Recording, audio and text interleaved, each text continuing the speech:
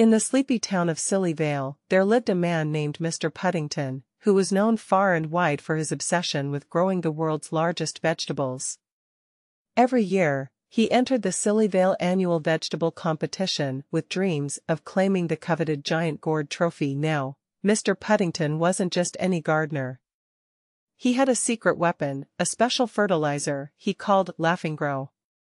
This magical fertilizer wasn't just for plant nutrition, it had the peculiar ability to make vegetables grow to enormous sizes while emitting laughter when picked. One summer, Mr. Puddington decided to grow a giant pumpkin for the upcoming competition.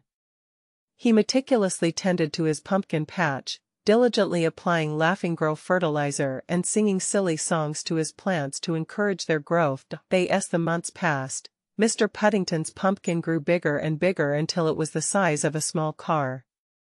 Its bright orange skin glowed with health, and Mr. Puddington was confident that this year would finally be his chance to win the giant gourd trophy. On the day of the Sillyvale annual vegetable competition, the townspeople gathered at the town square to marvel at the oversized vegetables on display. There were enormous carrots, colossal cabbages, and gargantuan tomatoes, all impressive contenders for the coveted trophy. When it was Mr. Puddington's turn to present his giant pumpkin, he wheeled it into the square with a flourish. As he lifted the pumpkin onto the scale, the crowd held their breath in anticipation. Suddenly, the pumpkin let out a loud, unmistakable giggle that echoed through the square. The townspeople burst into laughter, unable to contain their amusement at the unexpected sound. Even the judges chuckled as they recorded the pumpkin's weight, declaring it the largest and most cheerful pumpkin they had ever seen. In the end, Mr. Puddington won the giant gourd trophy not just for his impressive pumpkin but also for bringing joy and laughter to Sillyvale.